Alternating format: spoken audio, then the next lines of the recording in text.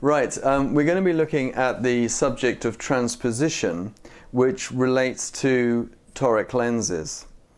And it's very important to understand how to do transposition, because if you are making up glasses for someone who's got astigmatism, they will need toric lenses, and you need to understand the principles of doing neutralization and transposition in order to make up glasses for that particular person.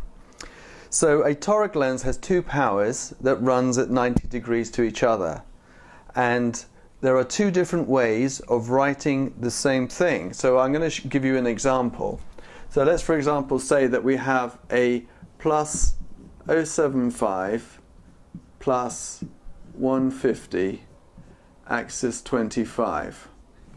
So this is a prescription which is for a toric lens. You've got three components. You've got a sphere, you have a sill, and you've got an axis. And all toric lenses have got these three components. Now, if you want to transpose that and write it in its other form, you'll end up with this. You'll end up with plus 225 minus 150 axis 115. And I'm going to just now explain how you do it.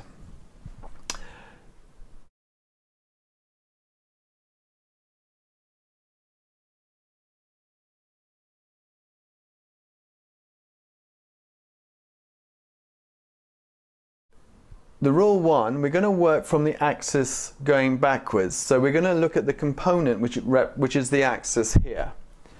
If the axis is less than 90, you add 90 to it. So in this case, the axis was 25.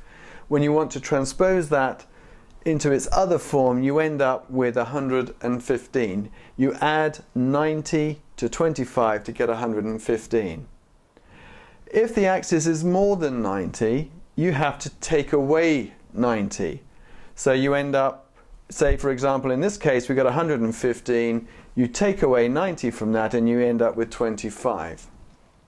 So for example, if you've got an axis of 180, that's more than 90, you take 90 off that, so you end up with an axis of 90. And if it's an axis of 10, you want to add 90 to it, so the axis becomes 100 and 100, axis 100. So that is the axis and how we deal with the axis. Now we're going to look at the rule that relates to the sill.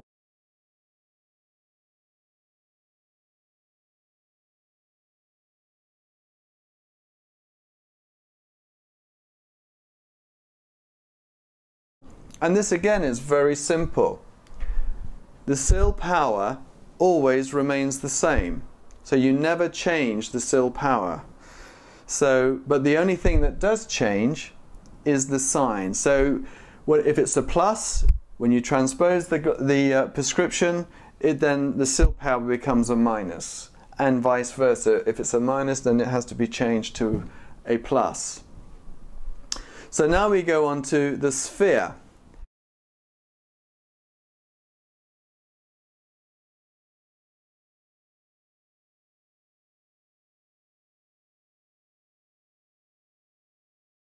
And the sphere is a little bit more complicated, but it's still quite straightforward, but you just have to think a little bit more.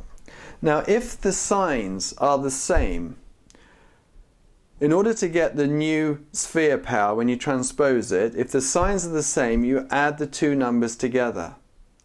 So you've got 0.75, you've got 0.75 plus 150 is equal to 225. So when you transpose this one, you end up with a sphere power of plus 2.25. If those were both minus, you would still end up with adding those two numbers together, and you would end up with minus 2.25. But in the case where the signs are different, you have to take the smaller number from the bigger number and then use the sign of the bigger number.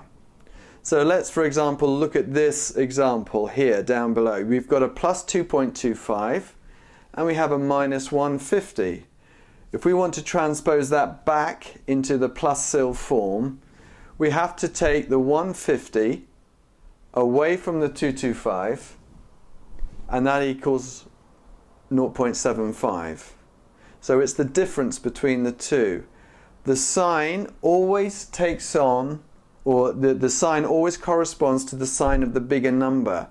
The bigger number between these two is 2.25, so the sign is a plus. So you end up with a plus 0.75. So those are the rules that apply in every single case when you want to do transposition. And we'll do a couple of other examples. And let's just do a couple of minus powers. And then we'll use the rule to show how it works all the time. So let's say we've got a minus 175, minus 175, axis 25, and we want to transpose that. So let's just follow these simple rules, and then we'll be able to do it very, very simply.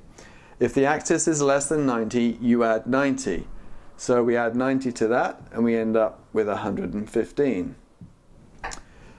The CIL power never changes, so we know that that's a 1.75.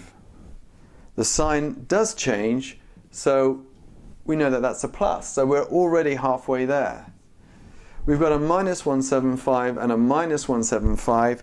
If the signs are the same, add the sphere and the CIL powers together. So 1.75 plus 1.75 is equal to 350. And because they're both minus, that becomes a minus. So we've transposed this prescription into that. It's the same prescription, but just transposed from a minus CIL to a plus CIL. Let's try another example. We'll try a plus and a minus. So a plus sphere with a minus CIL. So let's say we've got plus 8 with a minus 275, axis 85. So let's transpose that using these same rules as before. The axis is less than 90, so we're going to add 90 to that, so that becomes 175. The CIL power never changes, so that's 275. The sign always changes, so that's a plus, so we've already done that. Now in this case, we have a plus 8 and a minus 275. So we have to take the lower number from the bigger number. So that will give us a 5.25. And then the sign will always take on or correspond to the sign of the bigger number. So that becomes a plus. Can you see here that that one plus that equals that? 5.25 plus 2.75 equals 8. So you can always double check to see that you've got the right maths. So this prescription can be written either minus CIL form or plus CIL form. But these simple rules will apply whenever you do transposition, and if you can understand these rules, you will be able to do transposition accurately every single time. Thank you.